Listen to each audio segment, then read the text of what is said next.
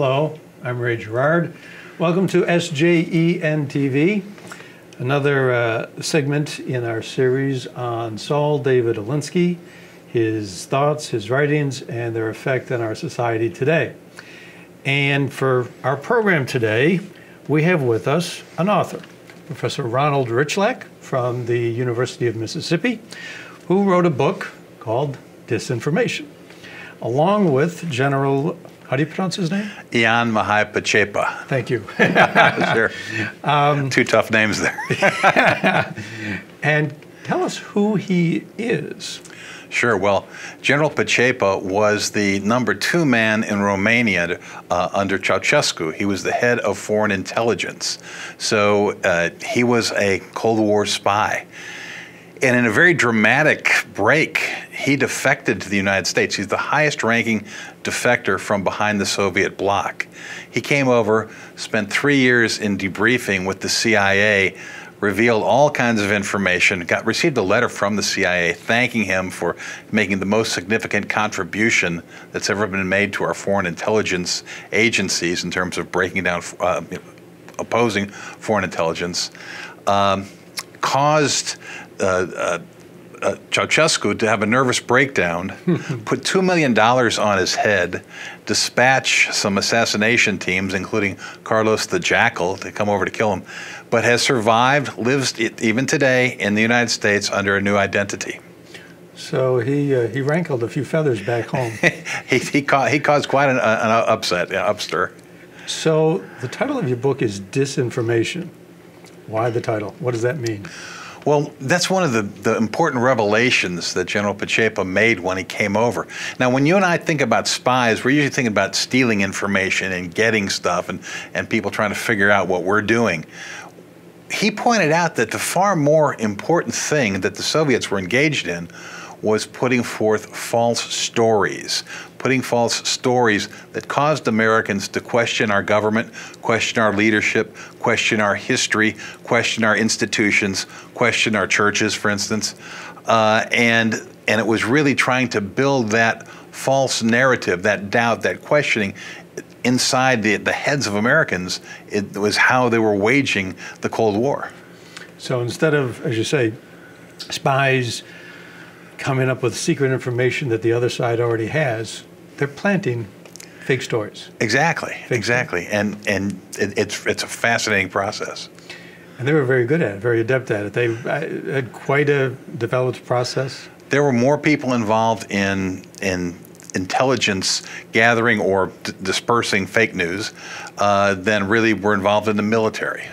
I think your book says something about, was it like 1 million people just involved in the intelligence services themselves, in addition to, I guess, millions more in these, affiliated organizations of one sense or another. Right, and on top of that, you put in what they referred to as useful idiots, the people who bought into their stories and really, not knowing, became agents of disinformation for the Soviet bloc. Now, how about do we have any examples of maybe some large, stories involving fake news or disinformation that affected us here in the U.S.? I mean, I think there's a couple in your book. One was, I think, what was it, 2003, the museum in Baghdad? Museum in Baghdad, that's a somewhat more recent one. So the war in Iraq, the curator of the museum in Baghdad is on television in tears talking about how Americans have destroyed, I think, 1,700 pieces of antiquity. I can actually help you with that number. Oh, if you got it exactly, tell me. Because your book actually mentioned something about 170,000. I knew there was a 17 in there. Yeah. 170. I knew that, just tons of. But the thing was, that was disinformation. The guy's on TV, he's crying, he's talking about how horrible the Americans were in doing this.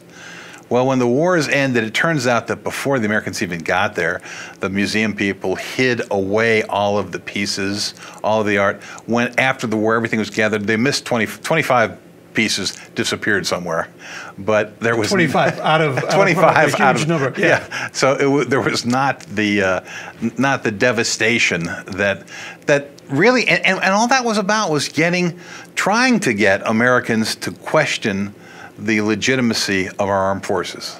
mean, another big one, I guess, was, and this one was planted, I think, by some communist, I think your book says, it was planted by some communist sympathizers or communist organizations. It was back in the 1990s. Some churches down south. Right. The National Council of Churches was one of the groups. They came out and talked about the burning of black churches, about how there was a crisis and racists were burning black churches all across the South. President Bill Clinton spoke out and talked about how he remembered with pain in his childhood when he's in Arkansas and hearing about black churches burn, in Arkansas. Well, again, it turns out that this led to legislation. It led to the World Council of Churches, another communist front, sending observers to the United States. It led to federal legislation, making it a federal crime to burn a church in this kind of scenario. Well, it turns out there were hardly any, in fact, actual black churches that were burned. There were none burned in Arkansas when Bill Clinton was a boy, unlike what he claimed to remember. It was all, again, a piece of fake news, false disinformation, causing us to really trying to divide the nation, to say, hey, it's horrible racism that's going on here, when it really wasn't. But when these things take place, people get very excited. People get very angry. It unleashes a furor. I mean, these stories, they're completely false, and they can have dramatic effects. Well, and they should. If they were true, they should make you angry. Another one was during the Vietnam War, when supposedly our soldiers were, just outrageously gunning down innocent civilians and wiping out villages. Occasionally, there were bad things that happened, but it was nowhere near in fact, this is one. It's fascinating to talk to Pacheco about this. Pacheco saw, when John Kerry came back and testified about how, like Genghis Khan, the American marauders were coming through and wiping out villages, Pacheco heard that and said, that's our story. That's what we've been putting out. I can't believe, and now John Kerry wasn't intentionally acting as an agent on behalf of the Soviets, but he bought into the story, and he's spreading the story, and it's a lot more credible coming from him, a young soldier, than it would be if it was coming from a Soviet newspaper. People believed it, thought it was true. I'm sure he thought it was true, but it was disinformation that he had picked up, and he was just respreading. So people sit around in some back offices in the Kremlin, or in these offices at the Securitate in Romania. They come up with a story, they put it out there, then all of a sudden they hear other people repeating it, goes around the world on the news. Amazing. Well, and if you think about it, what they would do is they'd find a little local newspaper, or even a newsletter, a bulletin somewhere. Get a story in there, and get one in the trade union paper, and get one over there. Pretty soon it's in 4 or 5 papers. The local newspaper picks up the story. It makes it in 2 or 3 local newspapers. Soon it's national news. That they just built from the ground up that way. Yeah, amazing. Now, actually, Pope Francis really recently spoke about disinformation. Right. And he was addressing World Communication Day in January of last year, and he put out a message, and he said, "We are witnessing the spread of what has come to be known as fake news. The term in general refers to the spreading of disinformation online or in traditional media. It has to do with false information based on non-existent or distorted data meant to deceive and manipulate. Spreading fake news can serve to advance specific goals, influence political decisions, etc." So he sees, it was funny to me when I came across this, because talking about fake news in our media, and he uses the word disinformation. And that's exactly what their aim was, to get disinformation out into news channels. Exactly the truth. And I think the Catholic Church has been the target of a great deal of disinformation. That's actually how this book came about, because we looked at an intersection where he had been part of the effort to frame Pope Pius XII as Hitler's pope, as a silent pope or whatever. And I'd done a lot of writing on that, and we found that out. And that was one of the stories he wanted to correct when he came here. But but the ability to misshape the news, misshape the stories, and today, you know, with social media, it's on steroids. It's very hard today to discern what's legitimate and what's fake. Yeah. Yeah, the book came up, you said your connection with him came about through, I guess, your work on Pius XII? Right. I mean, that was, now for decades now, there has been a story, there have been rumors, there have been suspicions that Pius XII wasn't really a pope devoted to protecting the Jews. He wasn't a pope really opposed to the Nazis, that he sympathized with the Nazis. I mean, those stories have been circulating for decades now. And they originated with the Soviet bloc? They did. I mean, that's a key part of this book. It's a recurring theme throughout the book, Disinformation, is how the Soviets cultivated the idea that the Catholic Church was in sympathy with the Nazis. And it began with bishops in Poland, Wyszynski and Stepanek in Croatia, and Mindszenty in Hungary, where at first the Soviets, they're trying to expand their sphere of influence into these highly Catholic nations. And at first they say, hey, we're just like your local bishop or your cardinals who stood against the Nazis. We did too. Then within a year or two, they're saying, oh, wait, these guys collaborated. They were bad. And you take a churchman and you associate a churchman with the Nazis, that's about the worst thing you can do. And they had some show trials, some fake trials, locked people up, put them away. Mindszenty was lucky in Hungary because there was an uprising in 1956 and the locals liberated him and he made his way to the American embassy. He wrote his memoirs and explained all this stuff. All this went through, and Pius XII was still a hero. Pius XII, from the end of the war until the 1960s, was the one voice crying out of the silence of a continent, according to the New York Times. The guy who was pointing his finger right at Hitler and saying, you know, you're doing wrong. Then he dies in 1958, and they essentially take that same model that they used for the bishops and the cardinals in the Soviet bloc and applied it to him through the context of a fictional play. They wrote a play, they developed a play, they promoted the play, they built these stories around, and with no new evidence at all, you go from hero pope to Nazi pope, and it's just incredible. I forget the person who said it, but something about, it was in your book, something about you can make a saint a sinner. Oh, yeah. You know, and that's the power of disinformation. Power of disinformation. You have people today who, I mean, right now we've got the 50th anniversary of the landing on the moon. People believe it was all fake news. They don't believe it. Or you've got so many people who don't believe the Holocaust ever existed. You've got, you know, the ovens and so forth that you can still, I think, visit over in Germany. People don't believe it. You know, Pius XII, I think they tried to float that story. I think Stalin tried to float that story back around in the 1950s, the early 1950s. Right after the war, yeah. Right after the war, they floated, in fact, used the phrase Hitler's Pope, and it was laughed off. Yeah. Everybody had seen what happened. It went nowhere. Right. And they put it aside until 20 years later, they bring it back up. And then it works. Yeah. Now,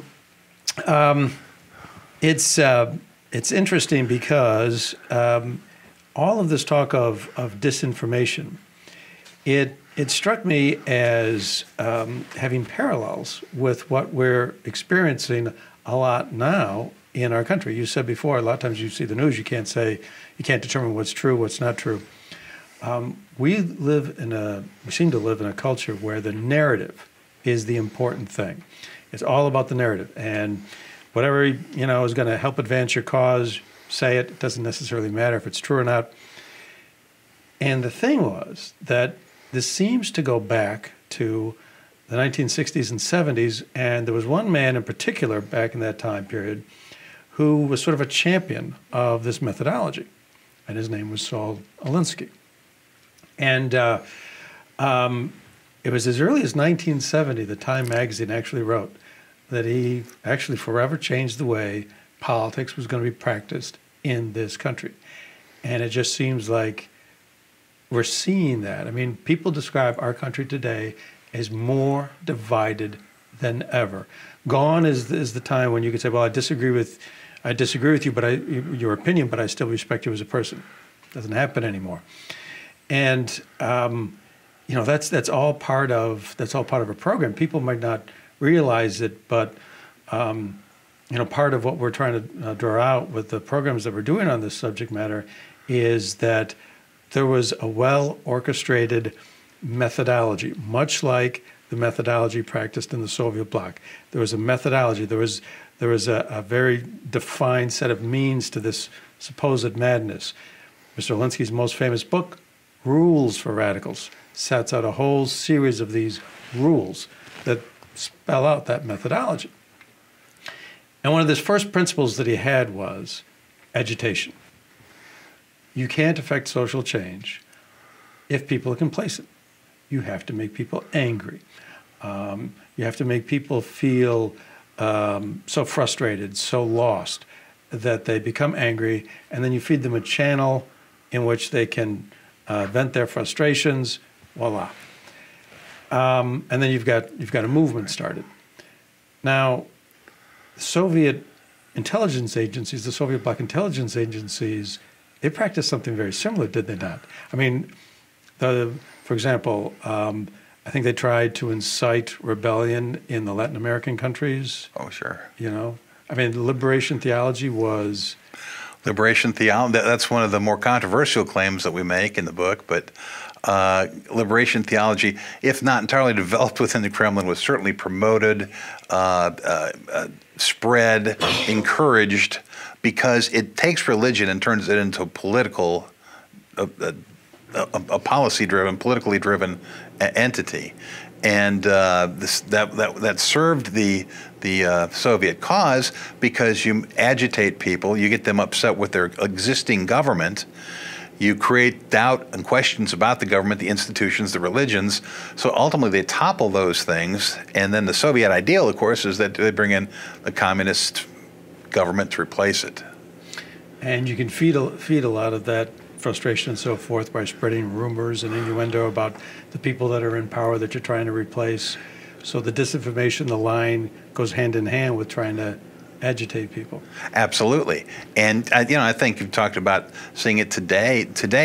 If you're trying to bring down the democratic republic we have in the United States, what would you do? Well, you'd make people question the police and question the military and question our history and tear down our statues and destroy our borders and eliminate, you know, our common language. You do all those things. Those things are all under attack today, right? They're all under attack, yeah. Now, the whole reason for this whole methodology that Mr. Alinsky developed was this notion that he talked about of the world as it is, to use his phrase. And the way he saw the world was a world based on conflict. It was all conflict. All human relations, social interaction was based on conflict. As opposed to, if you're listening to, if you're going to listen to Pius XII, for example, or anybody else speaking the Christian message, it would be no. The true relations that people have with one another should be one on love, that's what we're meant for, that's what we're built for. We're designed in the image of God. That's what we're designed to do. The opposite of that, of course, is conflict. Now, Mr. Pachepa, or General Pachepa, describes a little bit in your book about what life was like in the Soviet Union. That, as I understand it, you were always fearful. You always had microphones everywhere. I mean, it just seems like there was this pervasive conflict between the individual and the state. Is that what you understand? No, I think that's absolutely fair. There was the constant perception that you were being viewed, whether you were or not. You had that fear. They were constantly under surveillance. It's one of the things where you're a little bit different with Alinsky and the Soviet Union, is that within the Soviet Union, it was the government in power that was doing it, and Alinsky, it was from the outside. But basically, at some point, the outsiders take over, and what do they put in place? Well, they put in place, I think, what they've used to get power, and you end up with what we had in the Soviet Union. Well, I mean, one of the similarities between Alinsky and communist ideology is the lack of a belief in God. Now, Alinsky is described by his supporters as basically an agnostic, and I think that's probably fair. But God does not play, or belief in God does not play a part in his philosophy about how we should organize social activism and so forth, and achieve social change. It just was not a part of his thinking. So if you have, like in the Soviet bloc, a way of thinking that is based on the state being everything, and then in the Alinsky system, you have thinking which is based on, well, just achieving social change without God. If you take God out of the equation, you create, I mean, what is similar about both is they take God out of the equation, and that then creates a playing field for conflict, where things can be based on conflict, because, the religious factor is going to be in the background saying, no, you should not lie about other people. You should not spread disinformation. You should actually be kind to one another, kinder to them than you are to yourself, love, peace, etc. But to me, I mean, you were talking about that there's a difference between the two, but there's also a similarity. Oh, yeah. Absolutely. And we mentioned this a little off camera. I mean, I see Alinsky as there's the approach he takes to things, and there's the end he seeks. And if we just focus on the approach is completely devoid of any value, of any morality, really. It's seizing power any means possible. And I think the Soviets absolutely hung on to power through any means possible and did not have, obviously, I mean, they were anti-Christian. Alinsky, interestingly, tied in with some Catholic groups with some of his work, which is surprising when you go back and you read about it. But I do think there's tremendous similarity in the way they operated. There was no morality to the obtaining power or using power. I mean, I understand why the church, a lot of people in the church got connected with Alinsky.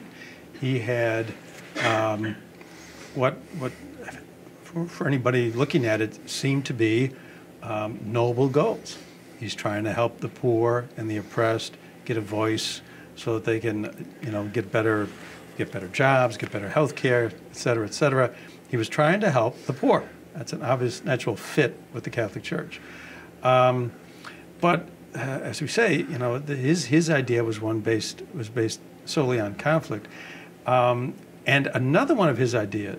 Oh, actually, one thing I was thinking as you were talking is there is a difference between obviously the Soviet system and the American system.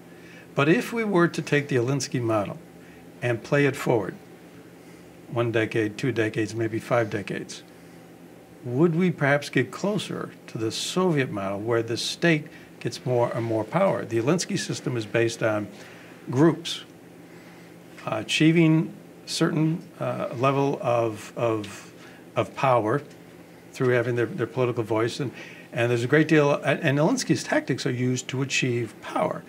And if you achieve more, and if you obtain more and more power with these entities that are affiliated with the government, I mean, would you end up eventually reaching the system that Pachepa fled? I mean, there's a logical connection, it would seem. I think absolutely, you inherently will end up in that position, because people being people, once they have used deception, whatever it takes to obtain power, they're going to use that same power to control the government. That's precisely what happened in the Soviet Union, and I think in disinformation. You read a very exciting account of Pachepa's escape, and it's an escape from a government that was prepared to kill him, prepared to kill his daughter, do whatever was necessary to keep people from revealing the truth about what that government stood for. Yeah, and then of course they tried to prevent him from leaving, but then they also tried to kill him after he left. They did. Yeah. Now, there's another similarity is this idea of slandering an individual person. Now, Alinsky talks over and over again about polarizing an issue, that you can take an issue, but then you have to personalize it. it's not enough to talk about it as an abstract concept. You have to identify whatever issue you've got, you identify it with some person on the other side. And then you polarize the issue by slandering that individual. He's a terrible person of one sort or another.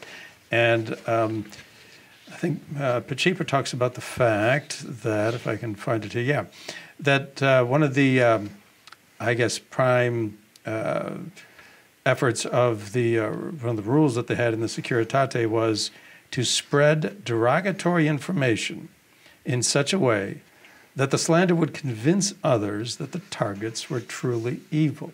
I mean, that's sort of that's a requirement, is it not, in this whole system that Pacheco, became so adept in? Well, it really is, because ultimately, when I give my talks, I talk about the communist system. Ultimately, the communist system, I have to convince you that it's okay to take her property to distribute among us, even if that means that you have to kill her, we have to kill her. I've got to convince you to be able to think of a person as an evil entity, not even a person. And talking about that, I couldn't help but think of the Kavanaugh confirmation hearings. Yeah. I mean, we're going to take a person and make, really, in retrospect, outlandish charges, but you're just tearing down a person who most people aren't going to put themselves through that, but he held in there and was confirmed. Yeah, so because that was all about destroying that person. Right. And I mean, these were charges of what, 35 years old, something of that nature. I mean, the kid was, supposedly when this happened, he was a junior in high school, 17-year-old kid, whatever it was. But that was what the primary issue with his confirmation. It's not his decisions. It's not the opinions that he wrote.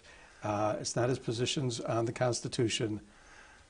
That's what it's personalized. Right. The issue is just simply personalized. Another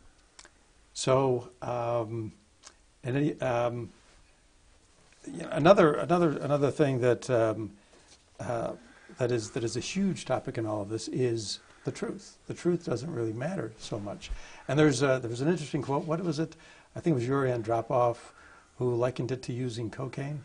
Right. You can, if you use it once or twice, you may not become an addict, but when it becomes part of anything you regularly do, you can become addicted.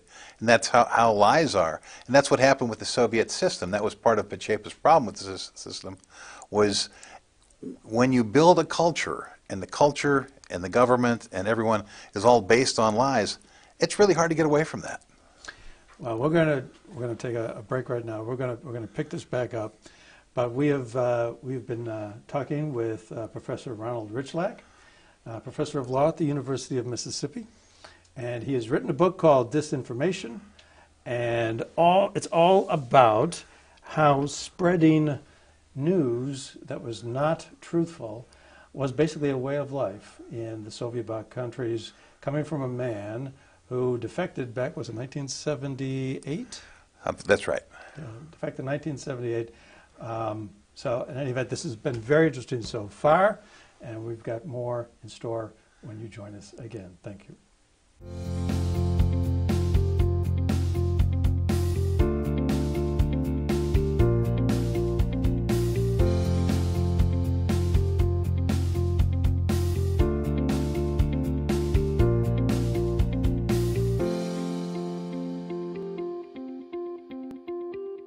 Welcome back. I'm Ray Gerard. We're broadcasting on SJEN TV, and we're back again with Professor Ronald Richlak from the University of Mississippi. We're talking about fake news, Soviet bloc disinformation campaigns, and Saul Alinsky. Quite a lot to put all together, but we're giving it a good shot. Now, where we left off, we were talking about polarization and the need when you're trying to either achieve some social activist goal or achieve a communist goal of disrupting something in a Western country. You need to take an issue and then make a person, some kind of person, a focal point, and then you have to, and by doing that, you personalize the issue, and then you have to tear down that individual. Now, this is something they did with, would you mention before, Cardinal Menzetti? Right, Cardinal Menzetti. And Cardinal Stepanak? Stepanak and Wyszynski in Poland. All those folks faced it. But in our time, the Catholic leader who's taken the greatest heat in terms of the Holocaust and the Nazi stuff is Pope Pius XII, who was framed with a fictional play. It's a brilliant plan. If I want to depict you as an evil Nazi sympathizer, number one, I wait till you're dead, and then I don't write a biography or a history. I write a fiction with you as a central character, and I, like so many other scholars who've studied this and said, well, this is wrong, this is wrong, and this is wrong. The answer is, well, of course there had to be literary license to make some things, but it's fundamentally true. Yeah. But this is wrong and this is wrong. But we know, but it's fundamental, and you can't argue back against that. Dan Brown did the same thing with his novels, Angels and Demons, The Da Vinci Code, which are some are very anti-Catholic, and you try to say, these things are wrong. And, yeah, but it's fundamentally right. And so it's very frustrating. But that's enough. If you put it in a fictional setting, it's enough to cast the aspersions and cast the doubts in people's mind. And especially if you did like the Soviets did, they would have 3 or 4 influential writers write pieces reviewing the play or reviewing the book and saying, this is very persuasive. So it's not just put the play out there, it's put the play and then put the reviews and promote the play and get it translated and make sure it's produced well and bring in big stars to be part of it and get it done that way. So it's not a one-time shot. There's a whole system behind it. Yeah, you had a comprehensive, all down the line set of arrangements where you get it out, and then people would stoke the interest in it. As you say, you get sympathetic people to do reviews on it, yes, and build it up and so forth. Much like we do social media now. I mean, so you got to get followers. You got to build it up. Yeah, that's right. You can get bots, or you can buy followers and stuff. That's kind of what they did. I mean that play. I mean it. Well, the thing that's interesting about that play is, I guess, didn't they make it a practice to inject certain things that were true? Wasn't that like one of their, standard rules that you needed, the so-called kernel of truth? A kernel of truth. Good information is built around a kernel of truth. There's a kernel of truth to something, and it's not falsifiable. Sometimes say you never use original documents. You make Xerox copies, but you have something there that's built around something. As they say, good humor has an element of truth. Disinformation has an element of truth. And it's something someone can't point their finger and say, clearly this is wrong. And you promote that and you let that float, and that becomes the narrative. And once it's the narrative, it's really hard to overturn. Because once you get that kernel of truth out there, that is something that people can believe. They'll always fall back to that. So if you've got them believing something, it's like you have something, an item on sale to get people in the store. It's the same concept. So now you get something out there that they can believe, and if they can believe one thing, well, then the next thing and the third thing that you tell them, they're more prone to go along with. As a matter of fact, they actually referred to it as a science, didn't they? They absolutely, the science of disinformation. Yeah. And one of the things that always amazed me is I was working with Pachepa. Pachepa would say, yes, and in our they had like an encyclopedia of the work they did in intelligence behind the Soviet bloc. See, in our encyclopedia, we bragged about this thing and that thing. And I'm like, you're kidding me. Surely an intelligence agency didn't but they did. There was a book like that, and he's not. Other people have written about these books, and I've not actually read the Russian book. I can't read Russian if I could, but I've read accounts by other people who have quoted the same thing Pachepa's referred to, and there really was an account where they would brag about this campaign or that campaign or this technique and that technique. I mean, it was a science. Well, why wouldn't you brag about it? I mean, if you're sitting there in some back room and you come up with something, so let's convince the world, let's convince the entire Western world about this crazy story, and then people buy into it and it works. Why would? And that's exactly right. That's what they did. They bragged about it. Now, it was interesting. He talks a lot about the fact that you always say he, by the way, and I just want to point out, the book is written in first person in his voice. We collaborated, but it is written in Pachepa's voice. Right. And, but he talks a lot about how it seems like it was cultural that this science of disinformation was cultural. It was not new to the Soviet Union. It existed in Russia before this. He makes a lot Right, of it. right. We go back through the history, go back to the Potemkin village idea of a prince seducing Catherine, I believe, with the idea of being a prince of a great wealthy village, when in fact it was a Hollywood set, just had fronts of buildings. Well, you take that back and you bring it through the Russian era prior to the Soviet era, but then go through the Soviet era. And the thing was, it was often internal. It was early in the Soviet era. It was well, the beautiful one is Khrushchev. Khrushchev is taking over after Stalin, and he wants to have a new opening to the West. And he can go to the Western leaders and say, "Hey, I'm going to be a new kind of leader. We're going to have a new relationship with the Soviet Union." He can try that, but he didn't do that. Instead, he has the secret speech, and the secret speech is he brings the Politburo in, and he says, "This is secret. This is among us, comrades. Don't share this." And he said, Stalin was really a pretty bad guy. He did bad things. The world doesn't know this, but I want you to know I'm going to be different. We're going to be different. The Soviet Union's going to be different. Don't tell anybody this. Keep it secret, just among us. But that's how it's going to be. And then he also had some of his agents slip copies of the secret speech to the CIA and the Mossad. Yes. And those agents came home and said, "Hey, look what we found." Tremendously more influential, persuasive, believable than if he had just taken the podium and announced to the world that he's going to be a different kind of guy. No, we got it without them knowing it. They didn't want to let us know that they're going to be a new kind of Soviet Union. Exactly. But we found out on the sly, and it's all just one big disinformation campaign. Exactly. Yeah, wow. They were pretty good at it. But there's this whole idea of the truth, and the truth, it's almost like a game. The truth doesn't matter. And this is another thing that is revealing in regards to the parallel that it establishes with the thinking of Saul Alinsky. And the reason why I keep going back to this is it's these writings of Saul Alinsky that have been at work and in play here in the United States for decades. People have bought into it. People don't even realize that they're following a script that someone wrote decades before.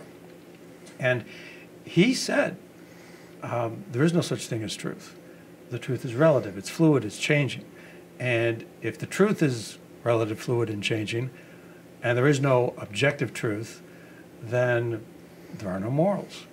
There are no ethics. Because, those are also fluid, relative, and changing. And so it opens up the door that you can do whatever it is you want to do. But this whole idea, but Pachepa had a very different idea about the truth, didn't he? He talked about, I remember when I read this line in the book, it just struck me because there was such an abrupt change. He said, lying is dangerous because it's the next step towards stealing and killing. Well, it is. It is once, and particularly when it is not just an individual, but a society that is built on lies, built upon fraud. Ultimately, you have to begin to protect those lies, or it'll collapse.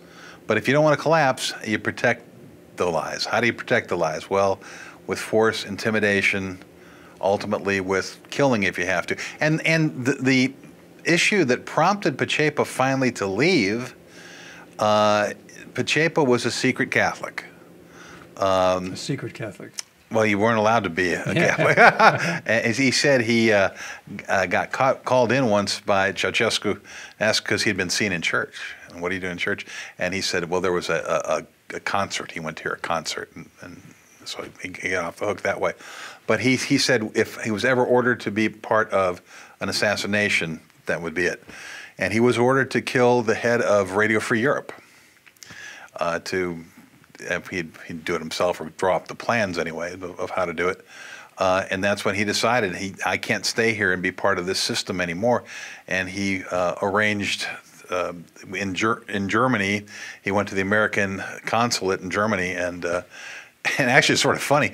He went he went up to the gate, and there's a Marine there, and said, I'm the head of foreign intelligence for Romania. And sure you are. And the guy said, get to the end of the line. And he had to wait to the end of the line, and he waited several hours. Then he got to the front of the line again and said who he was, and they realized it must be serious. And they took him up to the ambassador, and then the ambassador couldn't even. He had to call the White House and make sure it was okay to take this. But the whole time, Pacheco's got to wait in line, kind of in public, and he's worried he's going to be seen. So it's a really fascinating story. He actually had to wait? He actually had to wait like a couple hours. Wow. That must have been scary. Oh, it's and he laughs too. When he finally got the approval, came from Washington. He was in the men's room, and he said he became an American waiting in the men's room. That's how history is made.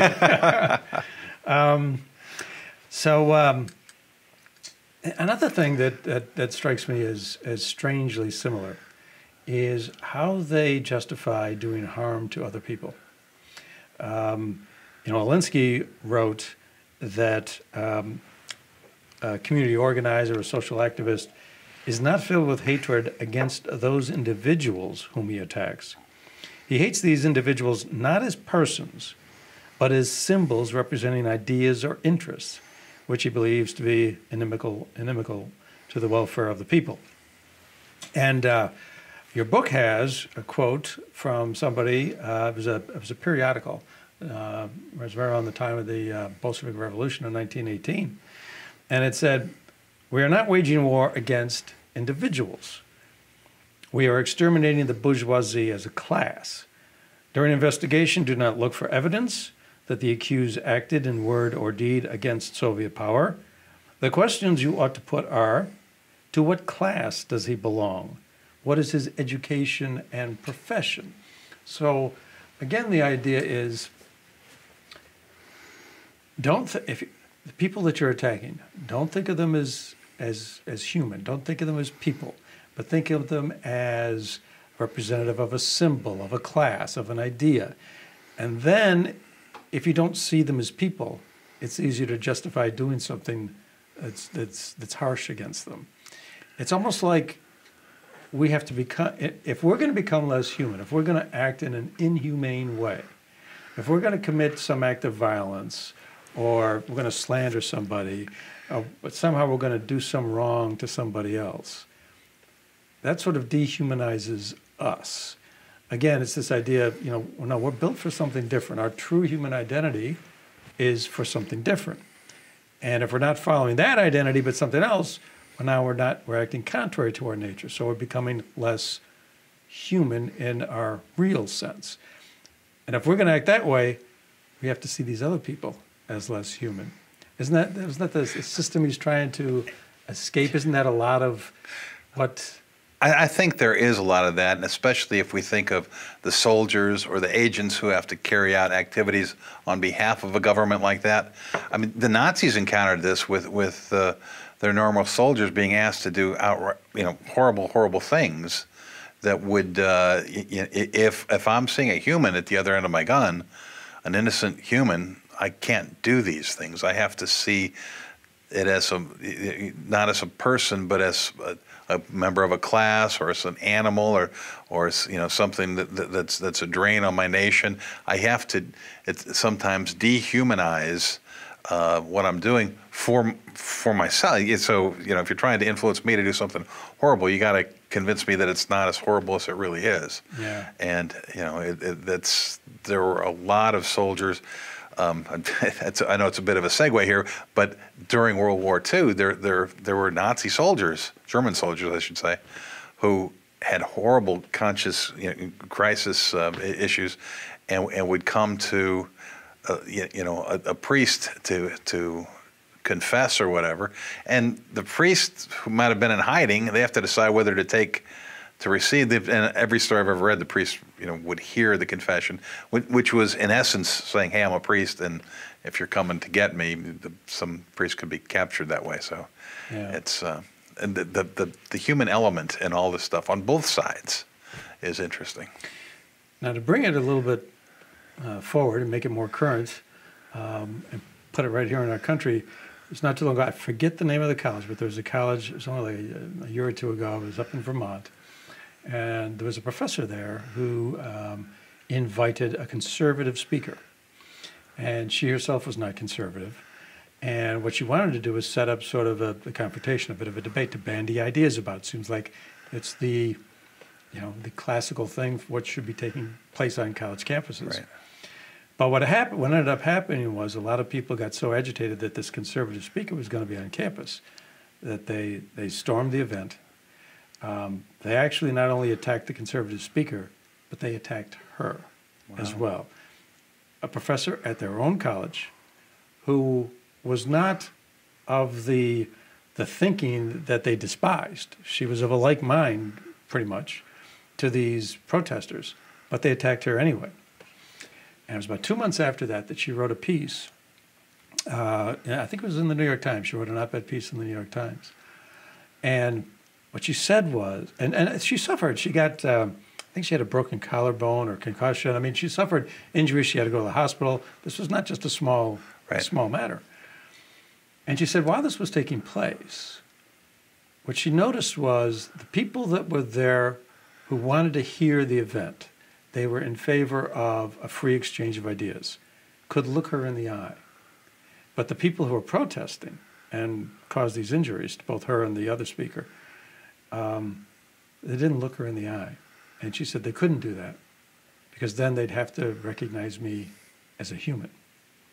And it just seems to me that was what Pachepa was trying to get away from. I mean, it was dehumanizing. I mean, people are turned into machines, were they not? I mean, they're living some, they couldn't be free. Isn't that what he appreciated about what was different about our country? Well, that's always what he wanted to come to experience from the United States. He grew up, his father was a car guy, and America was the epicenter of cars, and so he grew up studying America, understanding freedom. A brilliant young boy, man, drafted into intelligence in Romania, and then so when he had the chance, America's where he wanted to come, and he still loves America very much. In 2016, we wrote an ebook, very concerned about the direction America was heading, and he's a guy who Pachepa hung out with guys like Khrushchev and Castro and Mao Zedong, and he lived at the upper level of the communist sphere. He left that all behind, risking his life to come to the freedom of the United States. And now he's looking at the United States and he's worried about us drifting back towards what he risked everything to escape. I mean, that's what he actually says. Yeah, believes, absolutely, isn't it is. I mean, there's a section in there about the 2016 campaign, and I forget what it was, something involving Mitt Romney, and it was all just a piece of what turned out to be false.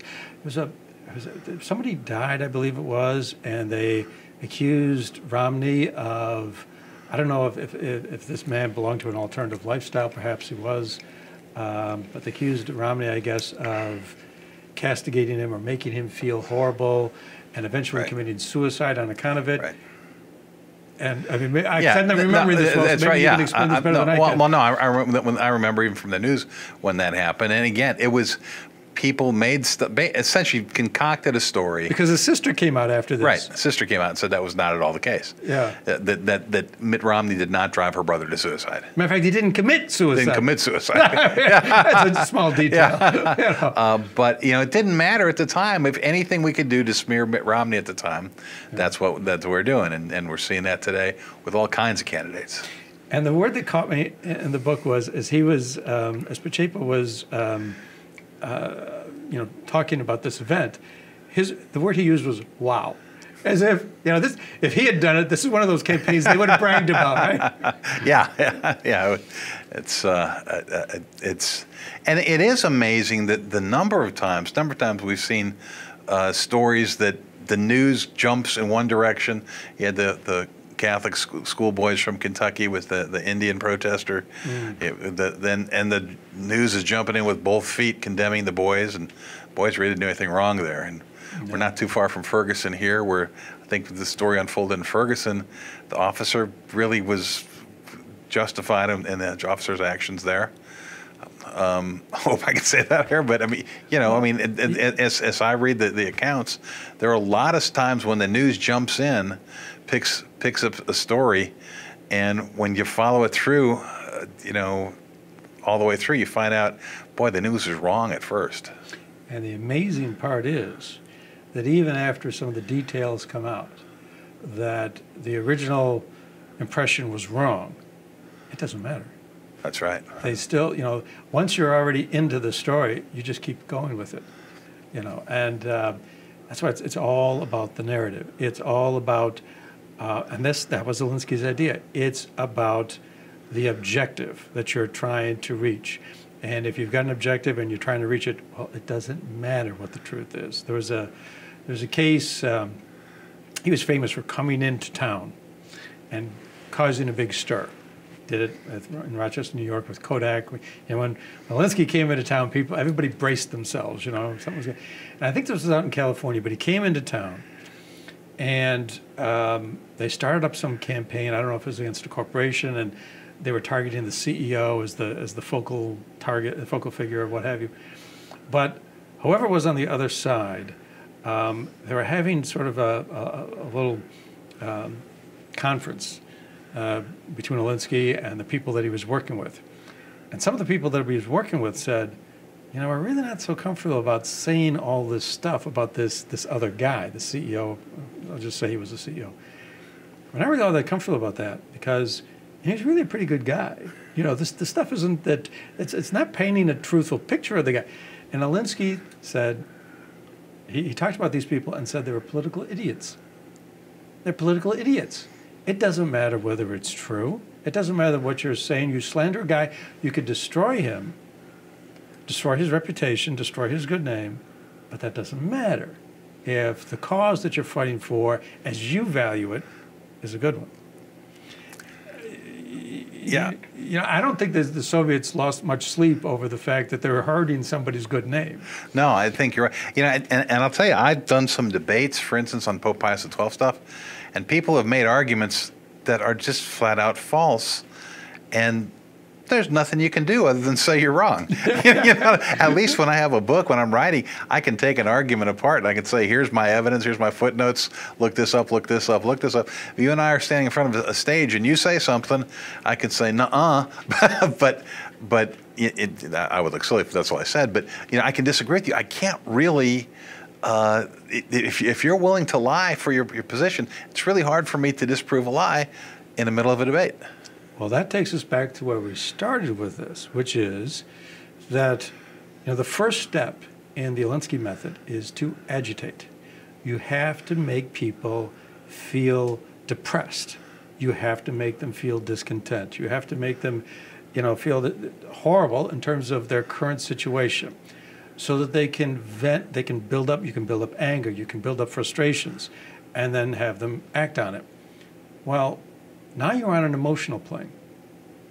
And if you've got anger that's been stoked, and then after that anger is all built up and people are all fired up on an emotional level, and then you say, oh, wait a minute, there's this fact that we need to, you know, recall. Too late. It doesn't matter. Right. You know, and that's, I guess, what is disturbing about a lot of what's happening here in the U.S. today. I mean, people get so divided. I mean, I think everybody, no matter what side of the political equation you're on, everybody agrees we're divided. Right. Well, yeah, and when you have that kind of disturbance, when you have an argument and debate, and you try to bring it back to the facts, as you said, you miss the moment so often. But sometimes you have the one-sided debate where I'm trying to bring forward facts, and you're going for emotion, and I've been in debates like that too, and emotion a lot of times wins in that scenario. And emotion is a persuasive factor, and often, you know, I'll take sort of the more conservative side, often won't use emotion, does not use emotion very effectively, at least to understand when it's being used against us. Right. I'm going to go back. We began, I think, I quoted Pope Francis. So I'm going to go back to that same message that he gave for World Communications Day. And he talked about disinformation and fake news as nothing less than a tragedy. Now that would seem like, that would seem like inflated language, like that's overdoing it. But what he was talking about was the fact that really what comes from lies and untruth and destroying people's reputations is that you breed conflict, you breed anxiety, contempt, you destroy relations between people. And it was interesting because he quoted Dostoevsky. And I always thought there's a little bit of a coincidence. In your book, there's that French traveler in the 19th century who commented on the fact that what he found there, we had de Tocqueville come to America in the 19th century, and he wrote about what he observed in America. This gentleman went to Russia. He said they have this culture of falsehoods and lies and so forth.